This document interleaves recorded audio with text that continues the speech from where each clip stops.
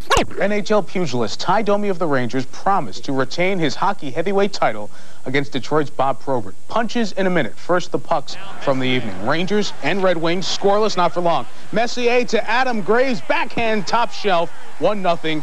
Broadway Blues. Roughly a minute later, Keith Primo, who's been struggling, finds Sheldon Kennedy for the equalizer, and it's tied at 1. Detroit down 3-2. Opening faceoff, Pierre in on it. Third period, Rangers get very sloppy. A bad pass by Wells forces the action for the Red Wings. And after Mike Richter makes a couple of saves, Paul Broughton, 37, knocked it into his own net. Game tied at 3. Yzerman got credit for the goal. Midway through the third, Rangers poke it ahead. Here comes Sergei Nemchinov, turning on the Jets. Gets to the puck and beats Cheveldae, who went down early in the butterfly. Then watch this empty net goal. Darren Turcotte from his own blue line on the backhander, and the Rangers win the game 5-3. Their first home win in 5 games, avoiding what would have been their worst home slump in 16 years. Mike Richter snaps out of a slump with 39 saves. The Wings are winless in their last 4. As for the big fight, it was promised. Remember back in February, Ty Domi proclaiming himself with the belt as new heavyweight champion of hockey? Well, he and Probert took just 37 seconds. A little instigating. Let's get it over, guys. Ring the bell. It's underway. Here goes the fight. Probert with the right, connecting on 8 consecutive punches before Domi could get ready. Ty tried to answer back with some lefts. In all seriousness, hockey fighting is down, and these guys promised in the press to go after each other. Probert was even said to be meditating in the locker room before the game about the fight. In any case, all 3 judges at the Garden ringside, and our ESPN boxing analyst as well, score this fight. Probert, definitely. A decision. Domi does not show the belt. He realizes that there will be a rematch at some point. We do have punch stat on this. We're doing it all here. The bout going number 2 to Probert. ESPN has learned the 3rd showdown already set. January 19th. Where else? Joe Louis Arena. We call in boxing analyst Al Bernstein to analyze. This is a fight I would pay to see. It is a fight in which I almost can't pick a winner, and I'll go so far as to say it's a fight that could produce a rivalry, the likes of which we haven't seen in boxing in a long time. Why? They are mirror images of each other. They have the same strengths, the same weaknesses, and they are tough dudes. These guys look at each other. They want to rip each other's head off. Here he's got Konstantinov with him. Sillinger drives a shot. Going down to block it was Ludwig. And Jim Johnson must have done something to Konstantinov he was upset at.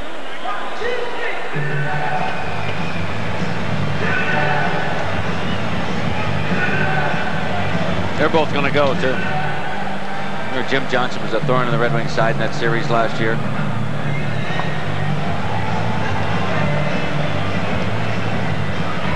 North Stars come close again at Russ Court. Oh, boy, between he and Modano, they got speed to burn, boy. It was Ludwig that went down to block the shot. Chevrolet covers it up. Craig, here he comes very late. And that's what riles everybody up. Just trying to get them to draw a penalty. It's a tough way to play the game, boy, because especially when they don't get a penalty like that. With McCrimmon in front of the net, but the Wings able to clear. Here's Modano. He goes cross ice. Taken by Ellick. He goes to Churla. Churla tried to go back to Ellick. Hit a piece of broken stick still laying on the ice. North Stars have it again, but a hand pass. Very alertly, Stewart spotted the infraction there. Con Ellick. A miscue there by Konstantinov. Coughed it up between the blue line and the red line, and Mike Modano won't miss too often, boy. He just picked his spot, had the eyes riveted on that top corner, and he followed it up with a perfect place shot over top of Cheveldae's arm. No chance for a goaltender unless it hits him on a play like that. Then Modano came right back at 3:40 of the period on a play that he came right down the middle. The shot was taken by Craig, basically just a flip up the middle. The North Stars turn it right back the other way. Nobody's got Modano. Picks the rebound off of Cheveldae's pad, makes a nice move and tucks it in once again. Not much you can do there when you got Modano bearing down on you like Cheveldae did. Back-to-back goals for Modano, his 11th and 12th. And then Mike McPhee, the former Montreal Canadian, his 5th of the year. A short-handed goal as Chason and Yves Racine get tied up together at the Minnesota blue line. They're taken out by one North Star. McPhee comes in alone, makes a nice fake, and goes underneath the glove of Tim Cheveldae. 5:05. 3 goals for the North Stars. There's their shots on goal. 17-8 in the period. 29-15 overall. And the North Stars lead it by 2-4. And what do we got here? A penalty against the North Stars. A tripping call. And the Red Wings early here in the third, trailing by 2, will go on the power play.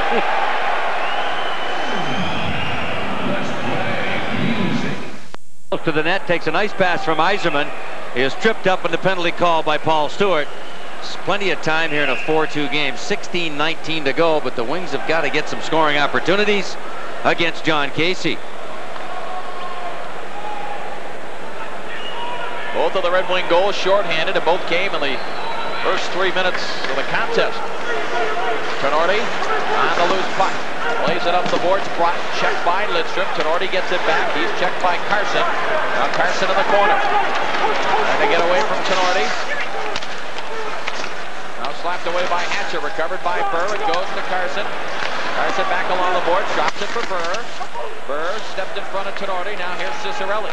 Goes to Carson. Out to the left point. Lidstrom moves it across. York is open for a shot. Tipped over the top of the glass.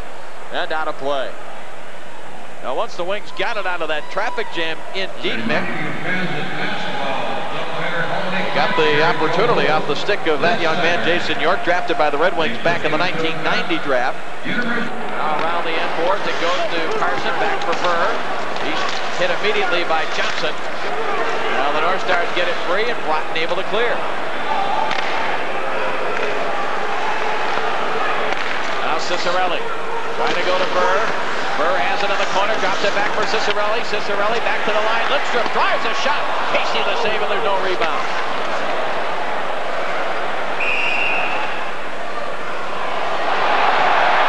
Casey with a hook on Cicerelli after Tenorti, Cicerelli, and Burr. I've never seen so many fakes in the game of hockey in my life as I'm seeing today. Chris Christensen, please go to the East Gate. For the soccer team, be there to cheer them on another championship season. It was Burr and Tenorti really that were going at it around the net. Burr had hit him from behind, and then Cicerelli got in there, and Casey tried to trip him up, and out of the net. Can't do much with it. Grover with the 2 hands together just shoves him, knocks him down, and call it cross-checking. Cross-checking the call against Probert. Tipped away by Sillinger.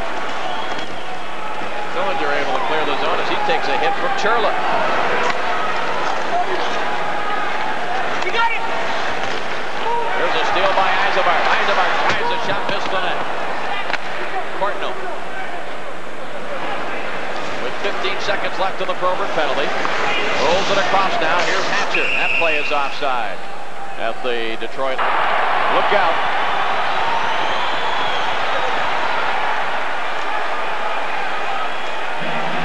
You know,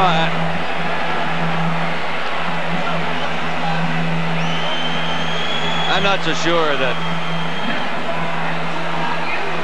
the change in the fighting rule is totally responsible for smaller players running people in this game today, but I'm sure that it has a part to do with it, without question. This one's Gagne hitting Chason. He hit him kind of from the side just as Chason looked up there. He never saw him. Boy, it didn't look a whole lot different than what Drake did, although Drake hit the... Without the fear of having to fight in this game, this is the kind of stuff that you get. And this is the kind of stuff that the NHL can't afford, because you're going to end up with a very seriously injured player, and you don't need that. Very seldom does a player get hurt in a fight. There's Primo going after Gagne. There's nothing you can do. I mean, what are you going to do? The only thing you end up having to do when you get frustrated is you end up trying to retaliate the same way. You're the only... One time by Lidstrom, he missed it up high. That was about as good a setup as the Wings have had with the power play. Carson fakes the pass one way, still has it now in the circle. Goes back to the point for Yzerman, sends it across. Lidstrom, quick shot, Casey the stop.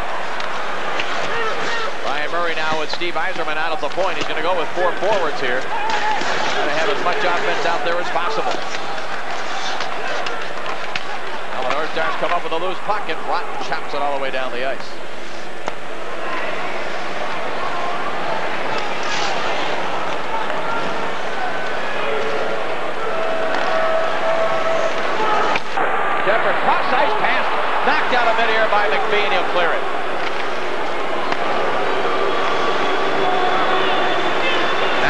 comes out of the box.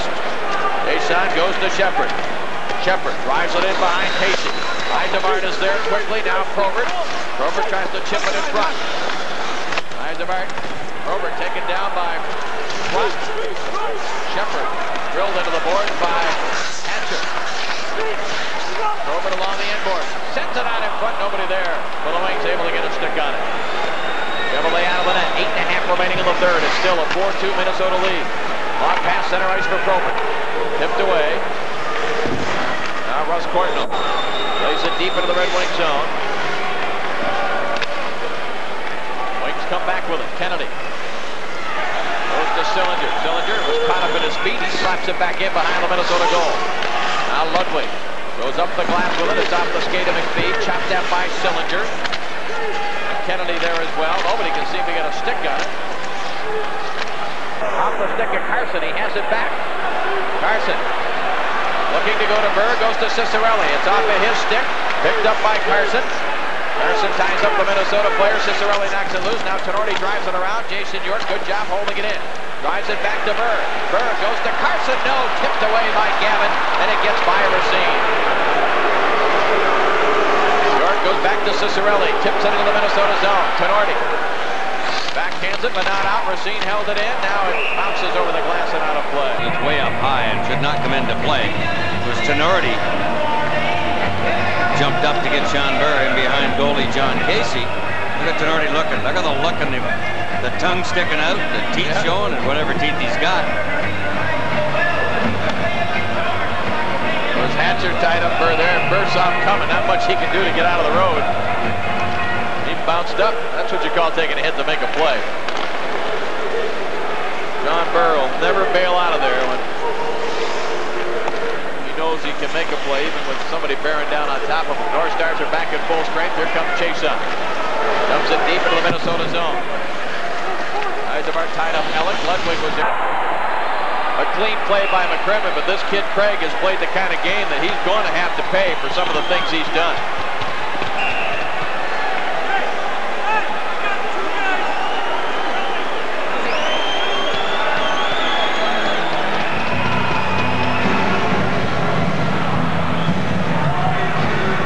I think this is a direct result of the new fighting rules. Because that's the way players will have to retaliate. Nobody wants to see that. Well, if the rules are intended to make players not to retaliate, they're not going to happen. Now see what Craig did there. He put the stick right in the back of the head of McCrimmon. McCrimmon took him down. He figured I'd get him good enough.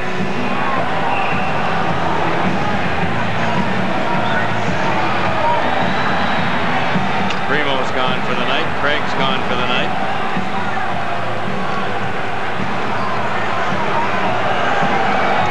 Well, these two teams meet again, in case you're checking your calendar, a week from Saturday. Check that 2 weeks from Saturday, December the 19th, the game that we'll televise on Fox 50. Shot driven by Chaudin, hit the post to the left of Chevrolet. Held in now by Tenorti. Tenorti goes to Modano. Modano sends it cross ice. Chaudin out to Tenorti. Tenorti down to Modano. Modano snaps it in deep. Goal mouth pass. Churla couldn't chop it out of midair. Now here's McPhee. McPhee out to the line for Tenorti. Churla setting up in front of Tim Chevrolet. Now the shot. Tip save. Rebound. Chevrolet somehow stopped McPhee on that backhand opportunity to keep it at 4-2 with 2:41 left on the clock.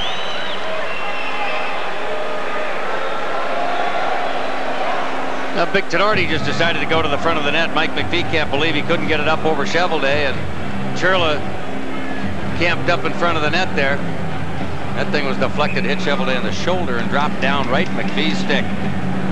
Mike McPhee, a long-time performer for the Montreal Canadiens. So to Dallin.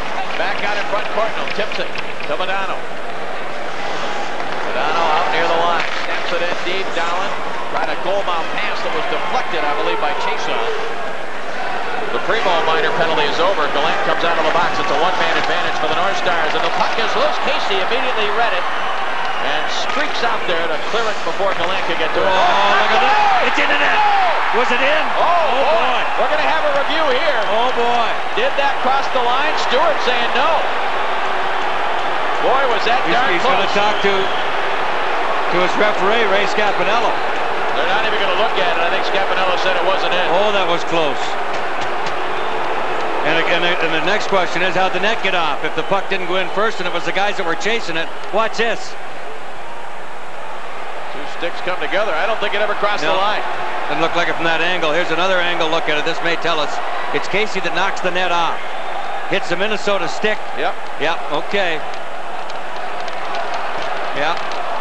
That's a perfect replay of it. And that was just a great play by the Minnesota defenseman to dive out, and he chipped the puck just outside the goalpost, and then Casey hit it and knocked it off the moorings. Now the question is, have the replay officials asked for it? Somebody threw a mock championship belt out on the ice. Well, we'll see where the puck ends up. There's a tip by the Minnesota stick. Casey crashing into the net. It's the black tape with the stick that's in the back of the net. This is the best angle I think we have right here. Was that Modano, I think, that reached out there and tipped it? That puck's going in the net.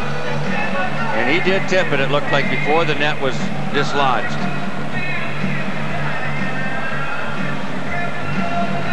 Trying to send it across for Modano, and it never got through.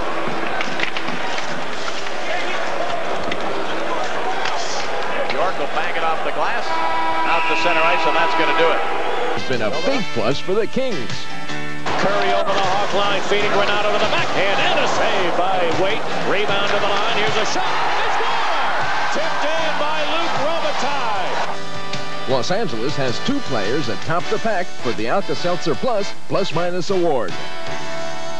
Senses that Toronto is poised to make a jump in the standings.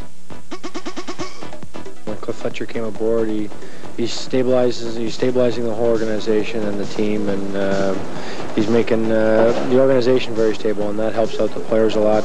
Down in the locker room, when the organization is stable, from the manager to the coach, everybody knows the realm of power, where it's coming, and everything's very stable. Things are equally stable in goal, with three solid goalies such as Rick Wamsley, Felix Potvin, and Grant Fuhr. Ice time can be tough to come by. Right now, I think it's fine. I mean, the team's winning, so that's basically what you want. Of course, Felix would like to play more, I'd like to play more, Rick would like to play more, so.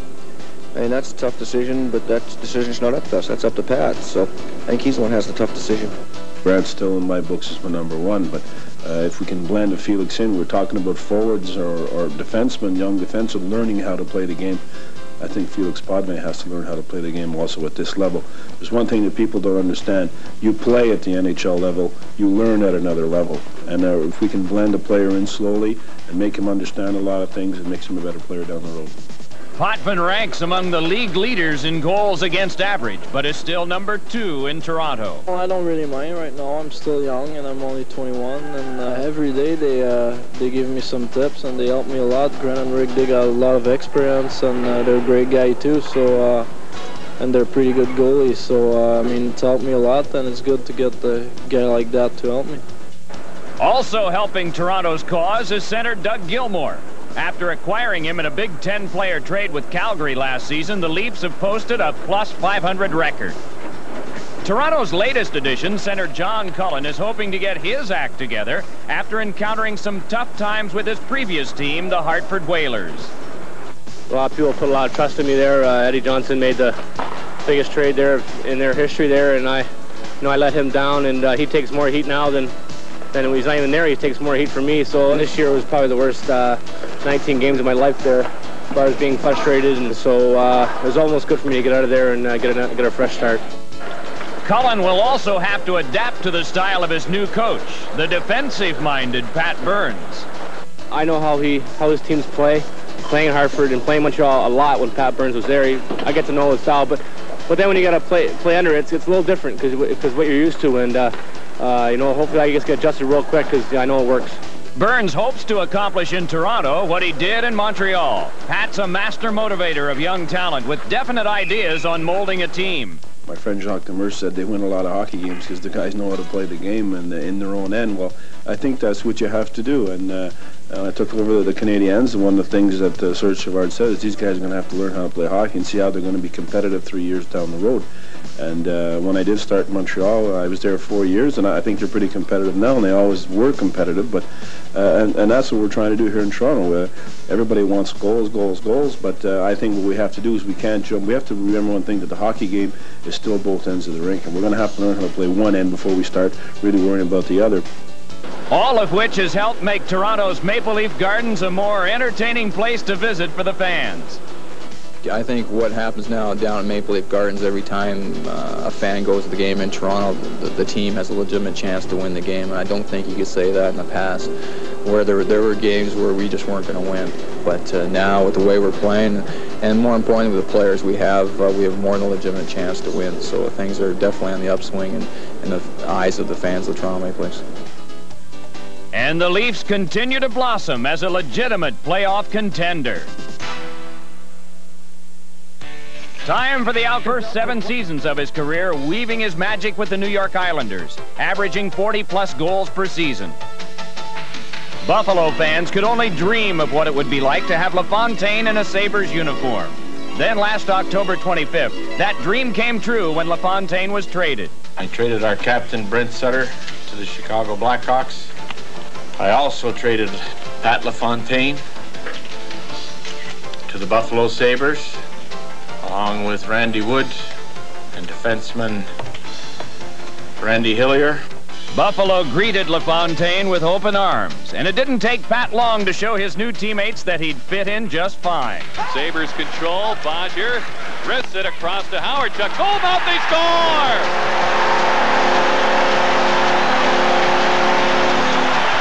Pat LaFontaine is welcome to Western New York. This season, LaFontaine has been on top of his game with 47 points, which ranks him among the NHL's elite. Wherever he goes, Pat's a big topic of conversation. And here in Buffalo, in typical Pat LaFontaine attitude as we know it, he loves it here, even the weather. Well, Pat LaFontaine is what you see, what you get. Every game, in and out, you know that he's a threat. And the Islanders are going to have to watch for him. He's going to love playing against them.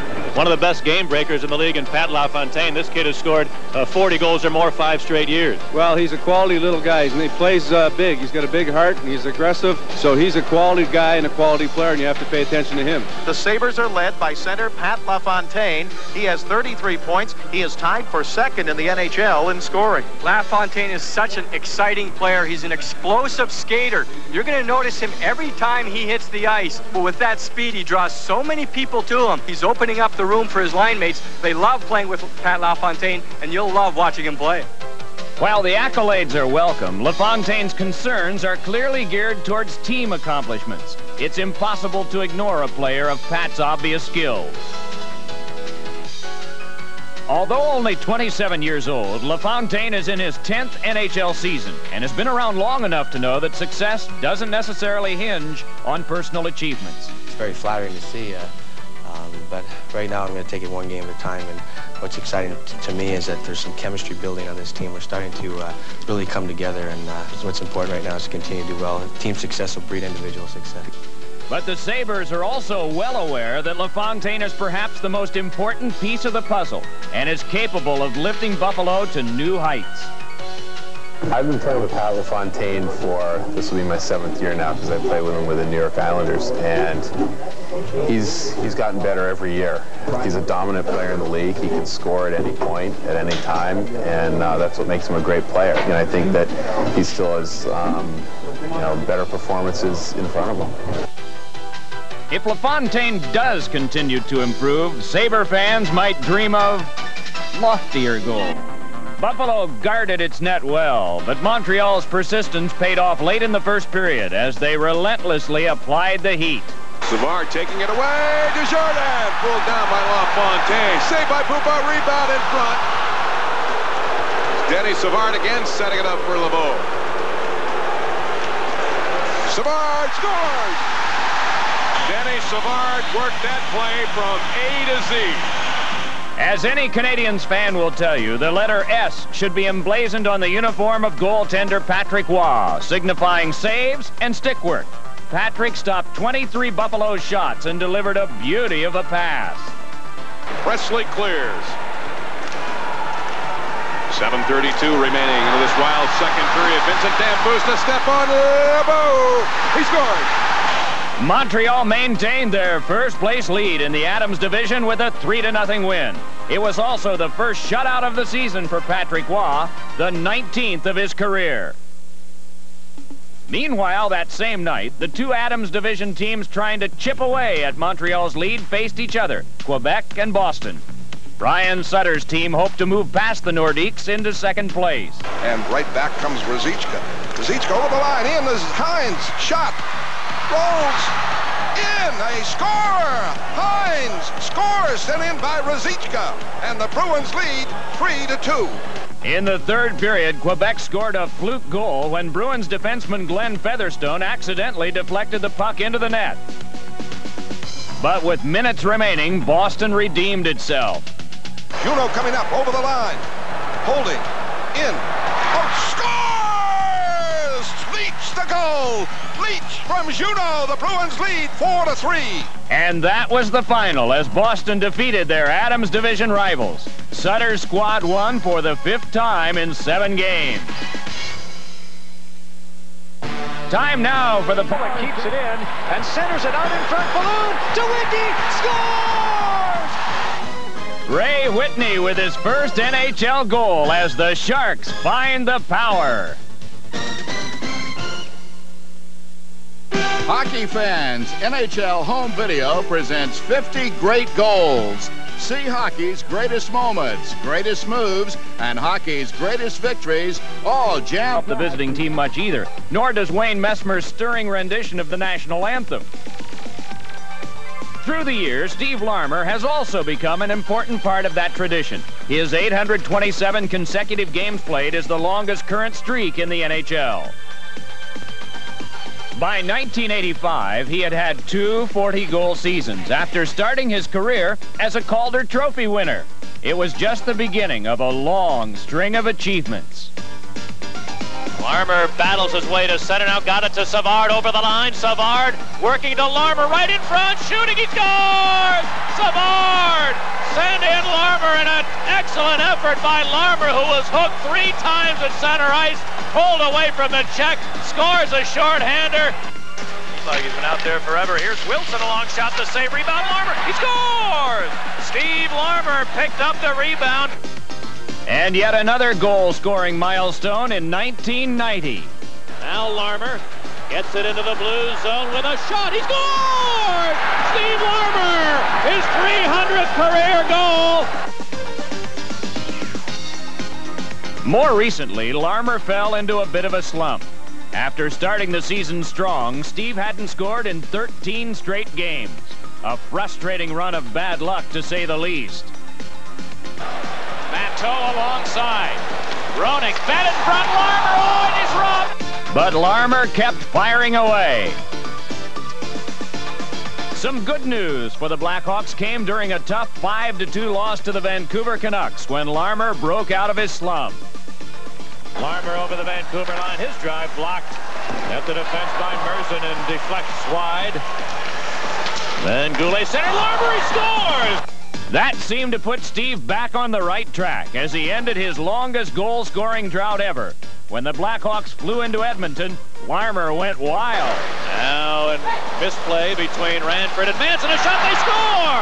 It was dug out of the corner by the Hawks, and Steve Larmer, as he was falling, converted Rob Brown's centering pass. Rebound, Glenn kicked it to the corner. Sutter's after it there. Brent Sutter walks in front, centering, they score! Steve Larmer! 2 quick goals and 3 goals in his last 2 periods of play. And the slump is over. The Blackhawks lead 2-1. They won it 8-1, and Larmer registered a career-high 6 points on 2 goals and 4 assists. He continued his red-hot run a few nights later with a big game against the Calgary Flames. Steve Larmer continues his torrid pace. They call Larmer Grandpa, but he looked anything but old against Calgary, scoring 3 goals. Here's Smith in the deep slot, a long drive. Fired it just wide of the near post. Rebound, Chelios centered one, deflect to Larmer. He scores! And Larmer continues to roll along for the Hawks. Steve's third career hat trick and a 5-2 victory for Chicago. Grandpa's feeling just fine. Career goal number 100, becoming the first former Soviet player to reach that NHL milestone. Here comes Roenick. He's got Chelios with him. Roenick cutting in. Tried to center it. Chelios, a shot. He scores! How did that go in? Chris Chelios of the Hawks with the 100th of his career. And since December 8th of '90, when Gaetan Duchesne has scored, Minnesota is 22-1-2. He came through. Red Wings are now 0 for 4 on the power play in the game. Loose puck and it went in! Deflected in by Tony Amonte! The Rangers' Sergei Nemchinov took matters in hand during the third period. Sergei took this one all by himself. Knocked away by Nemchinov, breaks down the middle, pushes it ahead, gets to the puck, Nemchinov shoots, he scores! What an effort by Sergei Nemchinov to give the Rangers a 4-3 lead. New York's Mike Richter withstood the challenge in goal as Detroit outshot the Rangers 42-24. Richter was strong to the end, and New York held on for the win. Ever wonder how a goalie like Mike Richter stays in shape?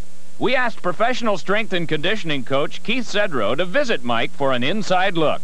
Did you find the difference between sets and reps between off-season and in-season? Will you tone it down from your off-season program to your in-season program? In-season I'll have lower amount of weight, number one, and higher repetitions. What kind of sets and reps are we talking about when you're doing these exercises? Well, during the year it's maintained, it might just be 3 sets, and it might be 15 to 20 reps. So it's high reps. Absolutely. So usually I find the repetitions dictate the amount of weight you use. People want to use heavy weight. They say, oh, I'm anti-heavy weight, but the reps dictate it. If you want to do 15 reps, you're not going to use 10, 12 plates on this. No, but if you consider, again, I want to be as strong in the third period as I am in the first. I have to be able to kick whatever weight I'm kicking again and again and again. If I'm slow in the third period, it's pure and simple, I can lose the game. And so I want to be able to have that same explosiveness throughout. Walchuk with a drive. Richter, the pad save. Left in front. Carpenter gets a shot away. And again, Richter. Here's Jones, and Richter tried to get a stick on it. You have to train for specifically what you do. I think too many young guys train maybe as football players and whatnot. It's fantastic to be strong, but you have to have that strength in the third period just as much as you do in the first, and that's endurance. I don't have to have an incredible amount of upper body strength. Having some is always good, but I want to train efficiently. I want to make sure my legs are my key. That's my engine. That's going to get me from one side of the net to the other. If they're weak, I can't do it. Mike Richter was able to take away the low side of the net as Lindros moves right on in. And Richter, who has great lateral movement, was able to move to his left and stay with Eric Lindros. What do you focus on when you do it? You're breathing, staying out in front, nose to knee? Breathing, I want to make sure that I'm not bouncing because, anytime you're stretching and you take it too far, you're damaging the muscle. There's a happy medium. You don't want to do it too little where you're not being effective, but if you're doing too much... So what you're trying to do is relax more than strain and get your nose down to the knee. Absolutely, and I think a lot of people realize the importance of stretching before they go out for an event. Right. You don't want to pull out muscle, but as far as maintaining flexibility throughout the year, it's probably more important to stretch afterwards. You just have a hard workout, and you walk away from the gym, and you have that nice tight feeling, and that's good, but you really have to take maybe 20 minutes, half an hour even to stretch out. It takes a real discipline to say, I'm coming off the ice. You may have won or may have lost. That might dictate how much you do. Absolutely. So I think it really boils down to listening to your own body and flexibility, cardiovascular training. It's just discipline. Thanks for being with me. Get ready for our top 5 goals of the week. There they come now. Bore, 2-on-1 over the line. Bore in, centered at Nedved. He scored! Ajic! It was Gino Ajic, not Nedved. Gino Ajic with his second goal of the game off a beautiful dish from Pavel Bore. 5-0 now. Even strength. Rzyzka. He drags wide trouble. Bartolo scores! Oh, what a move! Dmitry Bartolo! Absolutely spectacular. He pounces on that puck and puts 3 great moves. Boom, boom, boom. North Stars with 2 goals early in the third, taking a 3-2 lead. Boy, was that nice. Modano and Courtnall. Courtnall to Modano. He scores. What a play. Unbelievable. Given goes all over the ice with speed. Look at this pass and look at this shot. Kevin onto the Capitals line. Coming against Hatcher, dropping to Lemieux with that big play. Fakes a shot. Now it's a go. He shoots and scores. Mario Lemieux gives the Penguins a 3-1 lead. I'll buy Sam a drink and get his dog 1-2. Now to Keith Tkachuk. Trying to break through. He does. He scores. What an effort by Keith Tkachuk, and it's a one-goal game. Oh, my. What a brilliant play for a young man who basically is a rink rat. He just loves to play hockey. That's all for now. Take a shot with us next time on Powerstick Hockey Week.